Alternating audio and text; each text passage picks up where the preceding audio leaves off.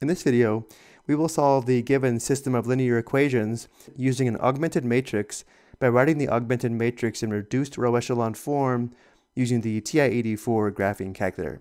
Before we form the augmented matrix though, it's important to remember the linear equations must be in standard form where we have the x and y terms on the left and the constants on the right. So going back to our example, notice how the second equation is not in standard form. For the equation to be in standard form, we need to subtract 20 on both sides of the equation. If we subtract 20 on both sides, we have the equation negative 6x plus 2y equals negative 20. This is the form of the equation we use to form the augmented matrix. So looking at the first equation, because the coefficient of x is 3, the coefficient of y is negative 1, and the constant term on the right is 10, the first row of the augmented matrix is 3, negative 1, 10. Now looking at the second equation, the coefficient of x is negative 6, the coefficient of y is 2, and the constant is negative 20, giving us a second row of negative 6, 2, negative 20. The next step is to enter the augmented matrix in the TI-84. So we press second x to the power of negative 1 for the matrix menu, right arrow twice to edit. Let's enter the matrix in matrix A, so we press enter. We enter the dimensions, so we press 2, enter, 3, enter for the 2 by 3 matrix. And now we enter the elements and press enter after every entry. So we press 3, enter, negative 1, enter, and so on.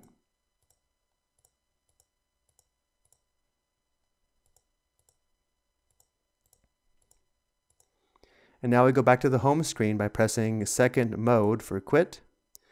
Go back to the matrix menu by pressing second x to the power of negative 1, right arrow once to math, up 5 times for RREF for reduced row echelon form, press enter. And now we need to select matrix A by going back to the matrix menu, second x to the power of negative 1, matrix A is already selected, we press enter, right parenthesis and enter. Notice how we have repeating decimals. To convert the repeating decimals to fractions, we press math, enter, enter. Row 1 is 1, negative 1/3, 10/3. Row 2 is 0, 0, 0. Let's record this and then interpret the results. Remember, the coefficients of x are in column 1, the coefficients of y are in column 2, and the constants are in column 3. But notice how in this case we have a row of zeros here. The equivalent equation is 0 equals 0.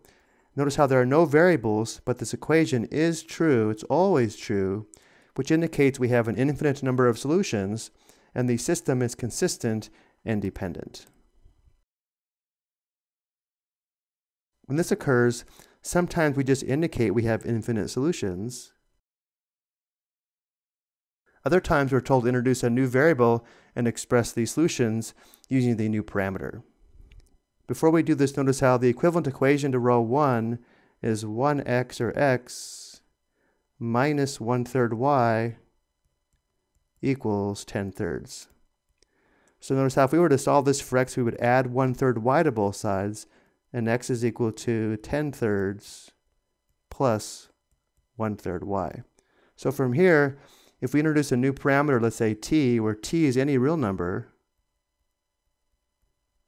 we could let y equal t, and if y is equal to t, notice how x is equal to 10/3 plus 1/3 t.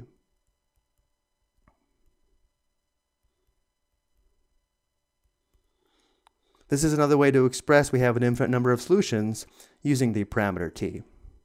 So again, it just depends on the textbook or your directions. We do have an infinite number of solutions, which means the system is consistent and dependent. We can also say that if t is all real numbers, we can express the infinite number of solutions as x equals 10/3 plus 1/3 t and y equals t. Which means, remember, if we were to graph the two lines coincide or the two lines are on top of each other. I hope you found this helpful.